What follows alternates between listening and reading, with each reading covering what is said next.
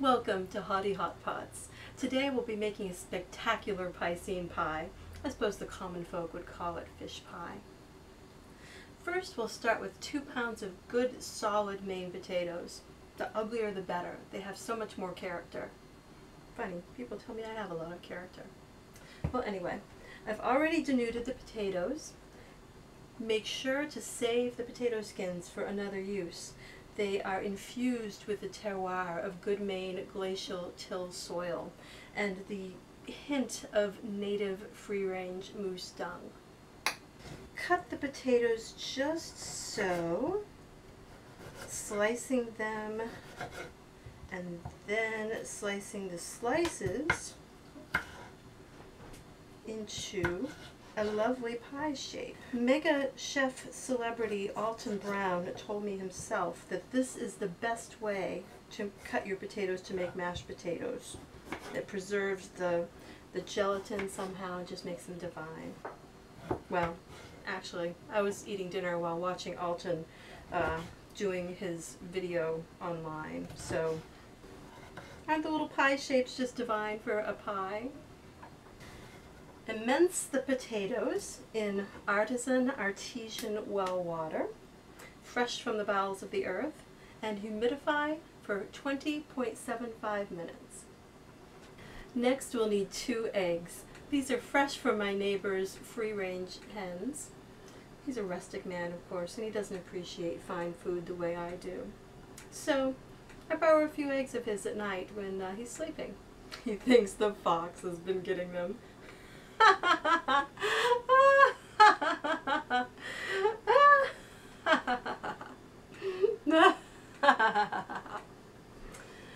But his hens are smarter than he is, and they laid beautiful, spotlessly white, non-controversial eggs.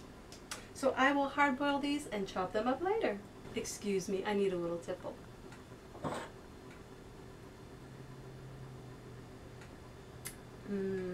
Such a lovely color and a little bit of a kick to it as well. Next we'll start preparing the fish. Preheat your oven to 400 degrees Fahrenheit. Ask your servants to convert that to centipedo grade if you need to. And now the seafood. I'm near the rugged Maine seacoast with centuries of tradition of picturesque fishermen and boats mining the sea for its treasures.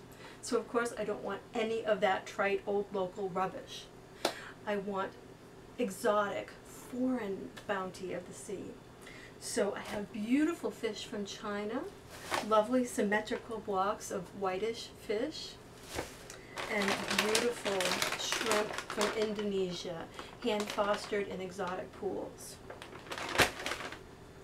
We will use 1.5 pounds of fish. I don't know how many kilograms that would be. And let's get the pan ready.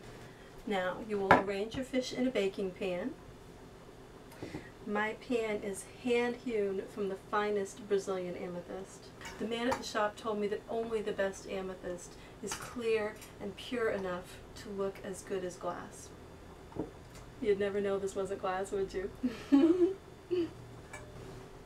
Now, dot the fish with 1 ounce of butter and pour a cup of milk over the fish. Yak's milk and Yak's milk butter, of course, are the preferred types to use with this. It adds a certain je ne sais quoi of hairy hide. Now we will cover this, put it in the oven, and cook it for 21.73 minutes. Now, while the pie is immolating, let's go outside and pick some beautiful fall leaves with which to decorate our pie when it's done. It's a little bit chilly out, so pardon me while I just get some warm clothes on.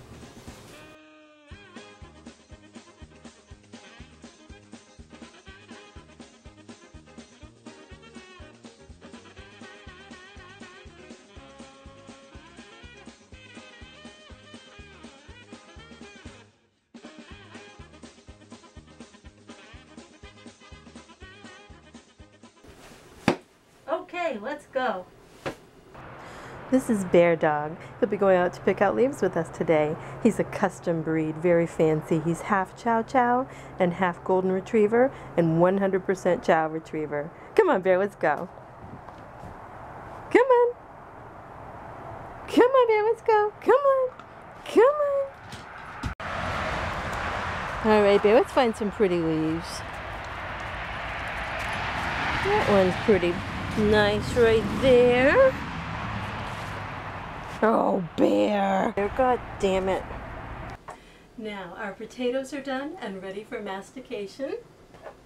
I'll use the hereditary mashing tool passed down from beloved grandmother Chasen and great-grandmother Perkins. Ah, good old Hattie and Bessie. You will add a knob-sized chunk of butter with some salt and about 1/4 of a breastful of milk.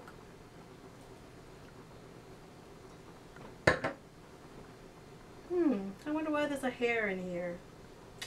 Yeah.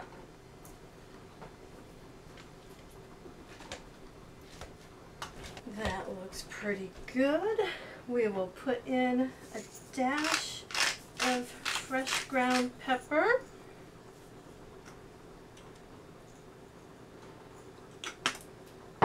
And rasp a smattering of fresh nutmeg on top.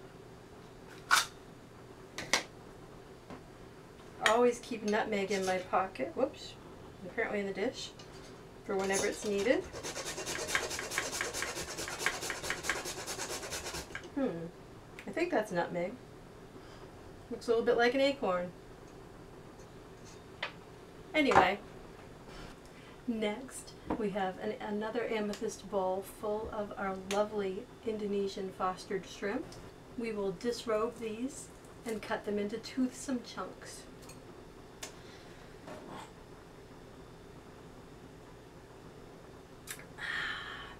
Tart and just a bit sweet. Very, very nice. There, now my shrimp have been peeled, and we need a sun-kissed lemon straight from Homestead, Florida. Look at that beautiful yellow Ferrari color. We will need 1 ounce of juice.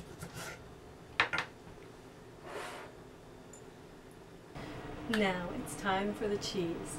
I get this recipe from a dear friend in England. It's a traditional recipe, and it calls for 1 ounce of shredded cheese on the top. As an American, I know that's absolutely preposterous. So I will be using at least 4 times that much. Sorry, Barbara.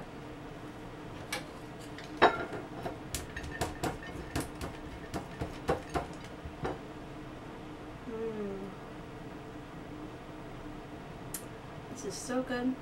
Hint of cranberry, it's just wonderful. Of course, it really is cranberry juice. Things are starting to come together now. I've made a classic beurre blanc, or as the people in the cheap seats would say, white sauce, using milk, butter, flour, and the cooking sauce, the cooking juice from the fish. I've used my Revereware pan, which I love beyond words. It was costly, but it was so worth it. It was made by Paul Revere. The man at the shop told me that, as you know, Paul Revere was a silversmith. So this pan is solid silver. It's got steel and it's got copper underneath it to make it more durable, but underneath pure sterling silver, 24 karat. Now we're going to start pouring everything in. I'm going to put the fish in, chop that up a little bit,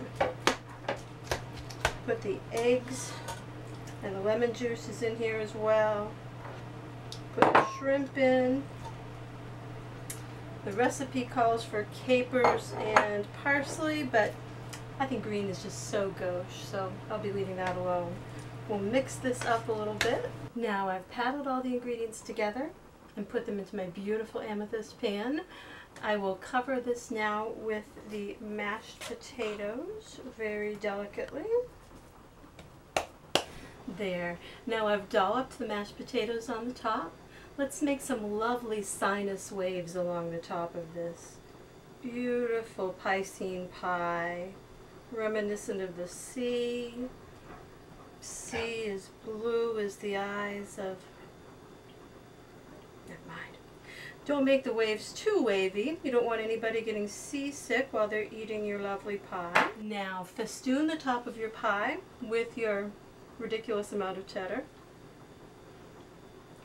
And this is going to go into the oven at 400 degrees Fahrenheit for 30 to 40 minutes. Now at last, our beautiful Piscene pie is out of the oven. Let's take a serving of it and see how it tastes.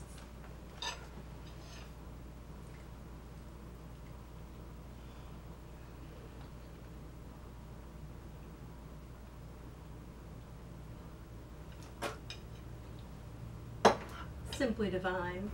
Thank you so much for joining us for today's episode of Haughty Hotpots. Join us next time where we will be practicing how to create hand-cooked crisps. Toodaloo!